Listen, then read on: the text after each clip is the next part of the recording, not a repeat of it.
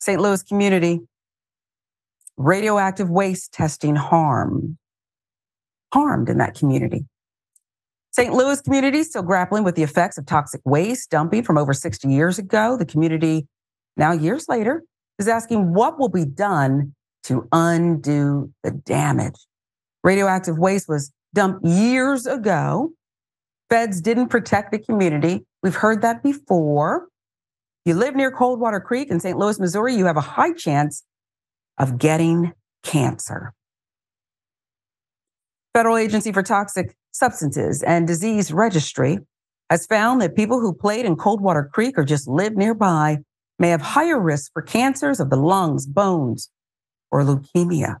News Radio 1120 KMOX with the details. Here's why. 8 decades after MuckRock Chemical Works first began the dangerous task of processing uranium at a sprawling complex near downtown St. Louis, federal government is still removing soil from a creek and cleaning up a landfill. Nuclear contamination sites. The AP filling in the reporting. Last year, grade school closed amid worries that contamination from the creek got onto the playground and inside the building. People have felt the effects of the toxic dumping and have suffered because of it. The government paid out millions to former MuckRock workers with cancer or their survivors. Many people with rare cancers who grew up near the waste sites believe their illnesses, too, are connected to radiation exposure. Huffington Post. Most affected area. One affected area was this is different. Not predominantly Black public housing complex called Pruitt-Igoe.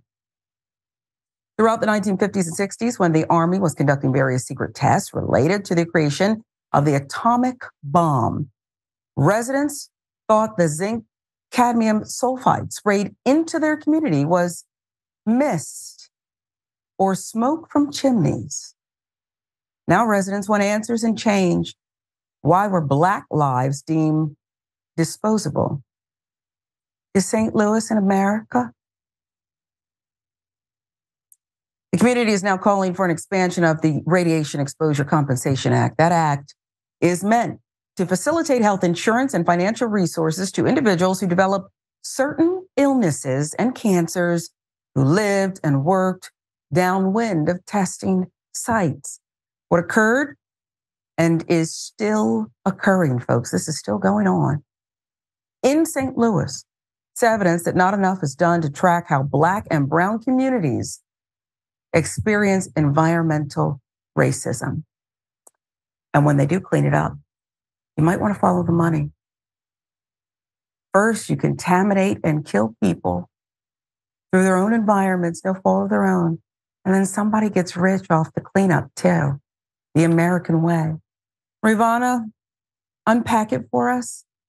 I'm totally in favor of what the victims are fighting for, which is expanding the Compensation Act so that they can be, and you'll never be able to undo the damage that is done. There's this myth, this legal myth of making someone whole through providing them, awarding them damages, but you can never make someone whole again. People have lost their lives because of these cancers they've developed because of these environmental factors, these intentionally discharged toxins into their communities, chosen specifically because they are Black and brown working class communities, because these companies think that it's unlikely that the residents of these communities are going to sue them. They think that they're unlikely to have the resources to do it. Lawyers are unlikely to get interested in a case like this that's not going to bring them a lot of money.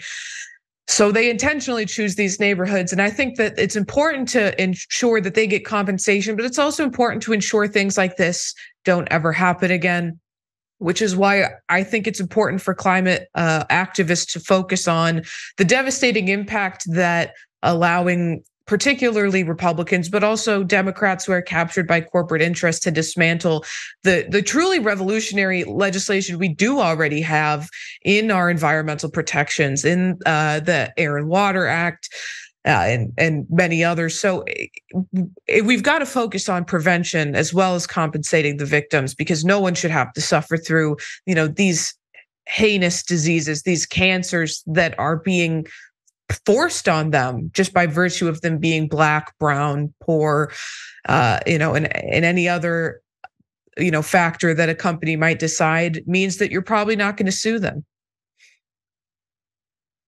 And it's just devastating to me because by the time the dust settles, literally, and you realize that lives have been taken, people are infertile, kids can't learn, brains aren't functioning, someone has this cancer or this, issue or nerve damage, unpacking it and getting people to do the right thing is so horrible.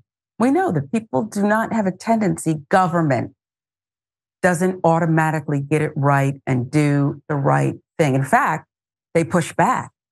Okay. Maybe it's the NFL. You've got concussions.